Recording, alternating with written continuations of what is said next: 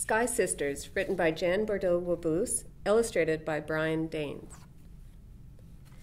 "Hurry and finish your hot chocolate, Alex," my big sister calls. She pulls on her blue parka and scoops her gloves off the floor. "Come on, slowpoke, or they'll be gone by the time we get there." I gulp the last drop of chocolate and wipe my mouth on my sleeve. Mother smiles. "Dress warm," she says. Sister holds open my new green parka. It is my favorite color. I slip my arms in, then lace up my boots. "Allie, I'm not slow. See? I'm ready." Mother looks out the window. "Yes, the sky spirits will come tonight," she says. "Let's go," I shout, and I race to the door. Mother calls after me, "Alex, remember to listen to Allie." "Yes, Alex, I'm older," Allie grins. "Not by much," I say. Mother raises a finger to her lips and quietly says, "Shh, remember the words of grandmother, our Nokomis. Wisdom comes on silent wings." She smiles and waves and closes the door. The night air is cold and tickles my nose. I watch my breath form clouds that greet the open sky. My big sister and I stand beneath a million stars. Nothing stirs. Silence is all around us. Everything is frozen except for me and my parka and my sister and hers. I think of our journey ahead and my heart beats faster. I am filled with excitement and I wonder how quiet I can be. My sister's soft words break my thoughts. "Keep warm, Nishimi." She calls me this to remind me that I am the little sister. She reaches over, flips up my hood, and tucks my pink scarf around my face, then snuggles behind her own warm scarf. "We might have a long wait tonight," she says, as she creates a trail ahead of me throughout the blanket of snow. "How long?" I call up. She does not answer my question, but turns to me and says, "Shh, Nishimi, whisper when you speak." She raises a purple-gloved finger to her lips. "Okay, Namis." I form the words, but make no sound. Our boots leave big holes in the snow as we head in the direction of Coyote Hill. Sister leads the way. I follow in her footprints. Her stride is bigger than mine, so it's not easy to keep up. I remember stories Mother told us about midnight on Coyote Hill. When she and Auntie were girls, Mother was the leader.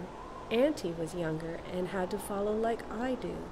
I wonder if Auntie ever wanted to lead. I eat snow from my mitten as I trail behind. Up ahead, Namise is waving her arms for me to hurry. "I'm coming," I blurt the words into the night. My voice flies through the air. Then I remember the words of our Nokomis. I can't see my sister's face, but I know she is frowning. We stop by a gathering of trees. I watch Namise pluck a glistening icicle from a branch and put it in her mouth. I do the same. Quiet surrounds us, except for the sound of my sister sucking on her ice sword. "You're noisy," I whisper. She sticks out her tongue and moves on. I ignore her and look up to see Grandmother Moon glimmering behind a thin cloud. The night is still, and the black shadows all around form strange shapes. I quicken my pace to keep up. The dark arms of the balsam tree are heavy with snow. They reach out to touch as we walk on.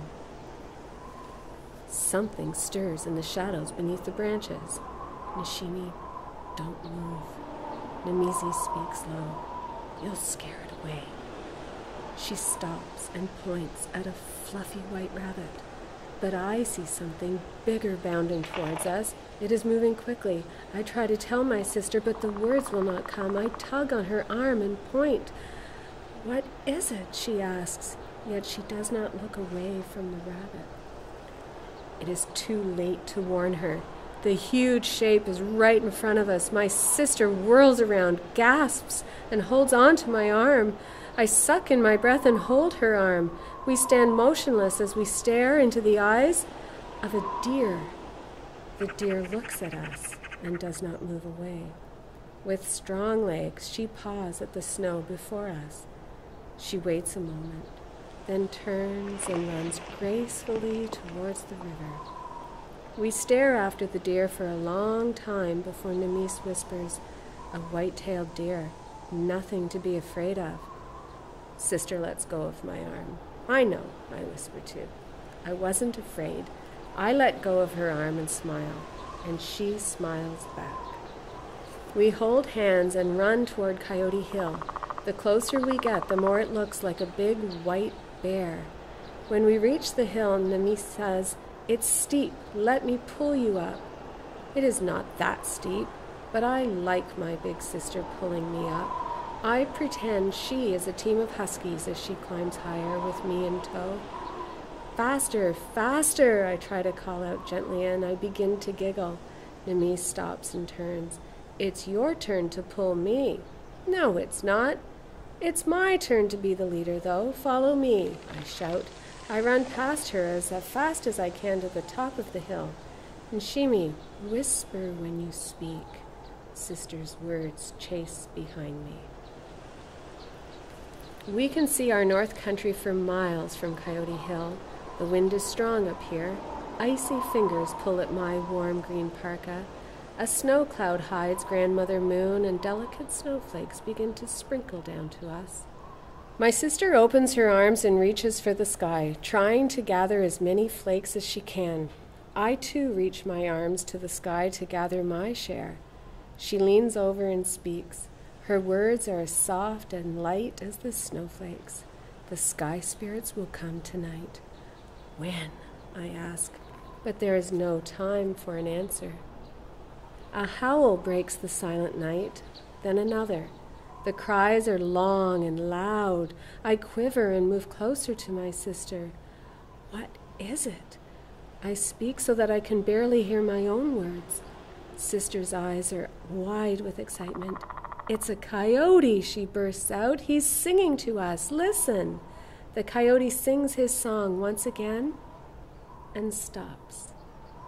"He's waiting for an answer," says Nemise. She cups her hands around her mouth. I do the same, and together we howl back the coyote song. Low at first, and then louder. The coyote answers. So do we. A few more calls, and all is quiet. My sister and I look at each other and grin. Nemise's grin is as big as mine. The wind blows stronger now and whips my scarf in circles round my head. Sister's hair falls free from her hat and swirls about her face. Her purple scarf twists and turns behind her. She leans into the wind and stretches her arm out to me. We join hands. Around and around we spin, faster and faster. Our legs lift with the wind as we dance under the northern sky. Dizzy, we fall down on Mother Earth's winter quilt. We lie in silence beneath the endless miles of midnight. The wind has left. It's calm again. The only sound is our breathing. I want to ask, when will the sky spirits come? But I do not speak. I like the quiet. I see the Little Dipper and follow it with my mittened hand. Nemise traces the Big Dipper. Then she says, they'll be here soon. I wonder how she knows. And so we wait. Our faces turn to the stars. We begin to make snow angels. Our arms and legs wave at the sky. Up and down we move, watching, waiting. Time stands still on top of Coyote Hill. Suddenly I hear my sister exclaim, "Look, they're here!" High above us are the sky spirits, dressed in my favorite green and Nemise's blue. We watch them sway and flicker in the four directions. Streamers of pink and purple swirl and flow across the sky. Twisting and turning, the sky spirits join together. Around and around they spin, faster and faster. Their shimmering parkas and scarves lift with the wind as they dance in the northern sky. They wave down to us and we wave back, over and over. I watch in silent wonder as I think of the words of our Nokomis. Wisdom comes on silent wings. My sister's shouts break my tranquil thoughts. Nishimi, they're sky sisters. Her voice echoes in the night. Shh, I say. Remember, Nemes, whisper when you speak. And we laugh out loud as we lie beneath the northern lights, my sister and I.